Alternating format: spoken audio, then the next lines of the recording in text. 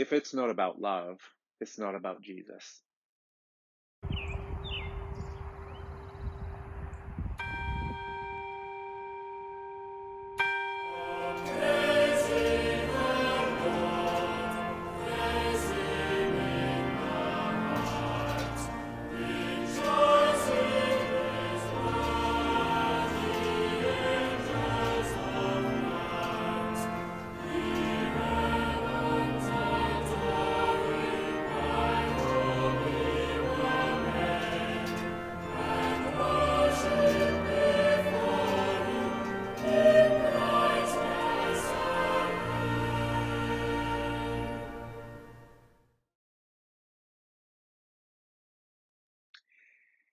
Welcome to St. Paul's on YouTube channel on All Saints Sunday.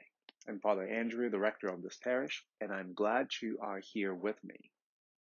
The lesson appointed for today is Matthew chapter 5, verses 1 through 12, also known as the Beatitude. As always, all the lessons are available from lectionarypage.net, but be sure to check the video description below for our November edition of the Good News and the lessons and the prayer list. But first, let us pray. Almighty God, you have knit together your elect in one communion and fellowship in the mystical body of your Son, Christ our Lord. Give us grace so to follow your blessed saints in all virtuous and godly living, that we may come to those ineffable joys that you have prepared for those who truly love you. Through Jesus Christ our Lord, who with you and the Holy Spirit lives and reigns, one God, in glory everlasting. Amen. As a parish priest, my responsibility is to celebrate people's lives from the moment of birth to the end of life, and some significant life events in between. Of all these special life events we celebrate, I have sent off many people as they departed from this world. Now, do you want to know something about funerals? It's that feelings we experience within, no matter how prepared we would like to think of ourselves. We always have this shoulda, coulda, woulda moments. Like, I could have picked up a phone and called him 3 days ago, but I didn't. I would have visited her had I known she was that close to death. Or I should have told him how much I loved him, or told him that I'm sorry. But of course, by the time we think about this, the person is already with the Father in heaven, and I'm sure you can relate to this, as we have lost a few more members this year than usual. I often look around the congregation from the pulpit and wonder who will still be with us here on earth in the next 5 years, or even 10 years. And I think in what ways we could share the love of Jesus together. All Saints Day, we remember all those saints that made personal impact in our faith. If you have worshipped with us, you may remember right before I recite the Eucharistic prayer, I always say, let us give thanks to God for all the people and relationships that God has sent to us in our lives that have helped form us into the person we are today. As a priest who studied the legacy of the faithful people, not just ones appearing in the scripture, but also throughout in our church history, I am acutely aware how our belief systems and our way of being are hugely impacted by the people who lived before us. Not only do I remember them from the books or personal relationships, but I can just feel their spirits, the legacy, continue to live with us, in us, and through us. So when we say, therefore, joining with angels and archangels and all the company of heaven, and when we partake the sacrament, we are essentially becoming one with them as the body of Christ.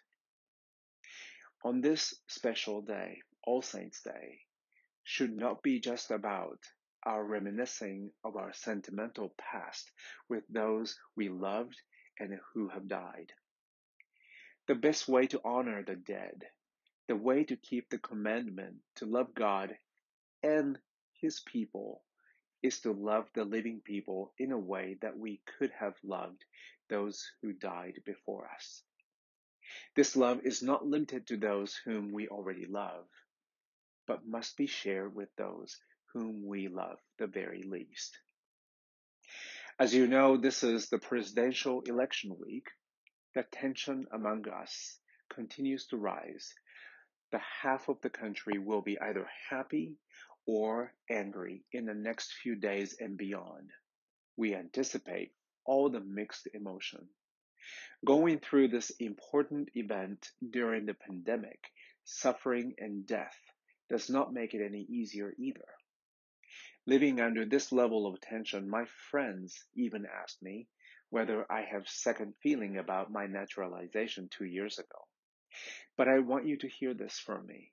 I am honored, proud, and thankful for being part of this democracy.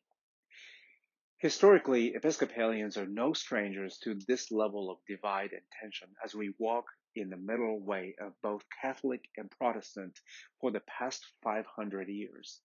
We come from the Christian tradition that appreciates the difference as a gift and not hindrance. As the Apostle Paul states, there is neither Jew nor Gentile, nor slave nor free, nor is there male and female, for you are all one in Christ Jesus. We struggle at times because we care passionately about discerning God's will, what Jesus would want us to do. However, the agitation we feel now is a necessary step for change happening in our lives. Of all the 613 rules laid out in the Old Testament, when Jesus came, he summarized those rules into 2 commandments. One is to love God, and the second is to love God's people, not just friends, but also enemy. As long as we live here on earth, that is what we are committed to do. That is how we honor beloved saints. As we remember, honor, and give thanks to all those saints who passed before us, instead of dwelling in the past and think of shoulda, coulda, woulda moments, let us firmly move forward as the agents of Christ's love. Let us make all the saints in heaven, Jesus, and God proud of our faithful, compassionate, loving acts. After all, as presiding Bishop Michael Curry always says, if it's not about love, it is not about Jesus. Go in peace to love and serve the Lord. Amen.